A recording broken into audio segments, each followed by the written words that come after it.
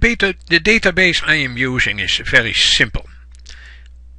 All it has in it is 4 tables.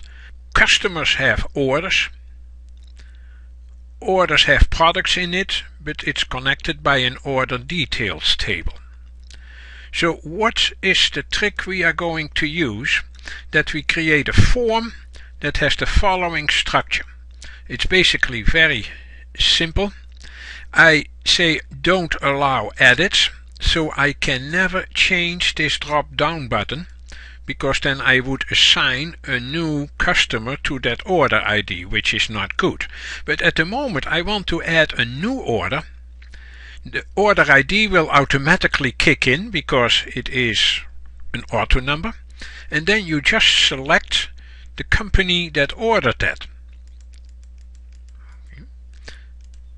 And when you do that, you get automatically the information that comes with that customer.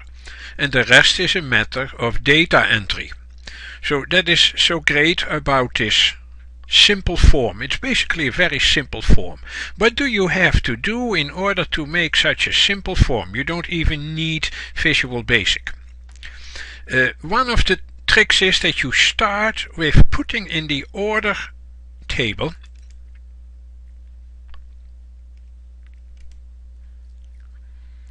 a customer ID that is done with a lookup form. And you do that by selecting here Lookup Wizard.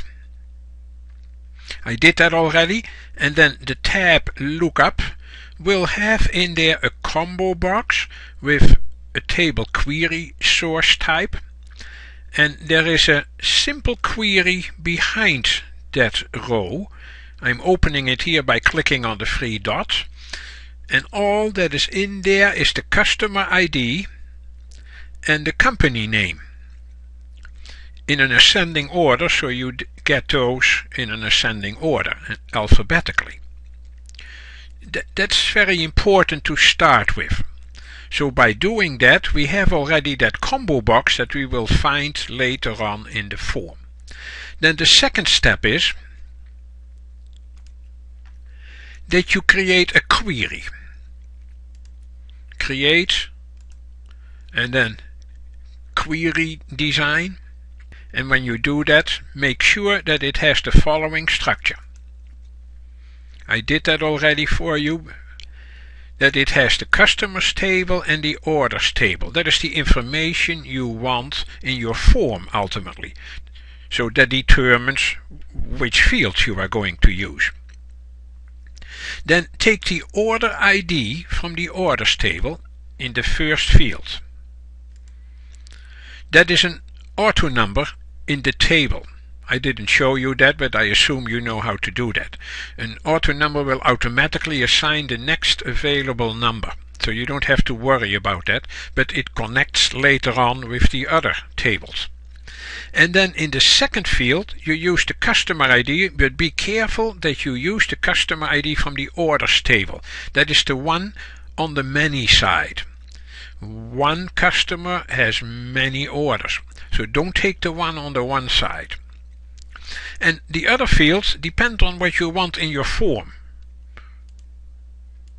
I chose practically everything in the customers table and in the orders table that I want in here. Once that is done, save that query, and then finally we need to create that form. I'm going to do that from scratch, though I have one already. Create Form Wizard, and make sure that you choose from there the query that you have just created for this purpose. And move all the fields in there, because you have put those fields in there because you wanted them. Next, leave it this way, so don't show your data by customers, just make it one long form. Next, columnar probably. Next, give it a name. I'm just going to keep orders, for I have called the other one form orders, and finish. And that is the form you get. It has already everything in there, nicely done. all you have to do now is make sure that users cannot change this customer. At this moment I can, and that would be a disaster. So I'm going to undo that. So go to the design screen. Take the properties of the total form. You can find them in that little corner there. Right click on it, properties, and under the data tab you see you can allow additions, deletions, edits and filters. I'm going to say don't allow edits, for that would allow you to change the customer that came with that order number. Deletions, I leave that up to you. You definitely want additions. You want to get new orders. So now I should be able to do that. When I go to, I cannot change this anymore,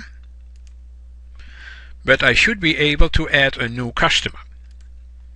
It will automatically number this once you select who that customer is. It will automatically get an order number and all the rest of the data, and it will end up all in the orders and in the order details. It's a very simple trick to do this kind of tools.